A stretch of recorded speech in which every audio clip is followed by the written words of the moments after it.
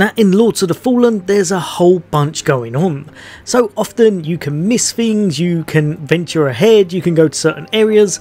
In this video I'm going to show you how you can pick up an amazing Umbral catalyst as well as some really cool Umbral spells very early on in the game. You are going to have to have ventured a little ways into the game past the very first boss, Pieta, but after you've tackled her you'll be able to make your way into Skyrest, and this area actually has a whole bunch of goodies for you to grab. Some of which are amazing for anyone who wants to be delving into that Umbral magic. So just keep making your way all the way forward until you see a few of the NPCs right in front of yourself here.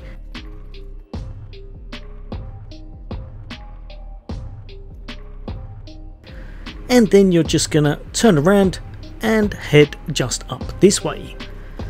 Now this looks like a weird, dank, dark room in itself, but there's actually a little bit more going on here.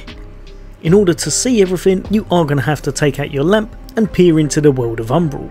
But even better than that, rather than just looking in, if you want to completely go into Umbral itself, you're going to find there's a new NPC vendor here called Mulhu, which I'm probably butchering the pronunciation of the name, so apologies for that. But this person is going to be a great vendor for anyone who really wants to grab some amazing items, and especially if you're trying to get a little bit of a head start on your Umbral magic. You're going to be able to pick this up, the Charm of Fortune's Sight, which is actually pretty decent. It's a C- on both Radiance and Infernal, and it allows for 4 spell slots. However, they also sell a couple of spells that are well worth picking up. That's going to be Umbral Orb and also Lingering Despair. These two are pretty neat spells. One of them's got a little bit of range on it, and the other one's good for setting up traps, especially if people are going to be coming towards you, such as certain elite enemies or tougher bosses.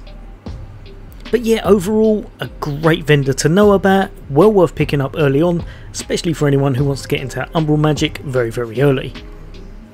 But yeah, there'll be a whole bunch more from me. I am really enjoying this game so far. Let me know in the comments what magic class you're really enjoying. And as always, for all things gaming, take care. I'll see you on the next day.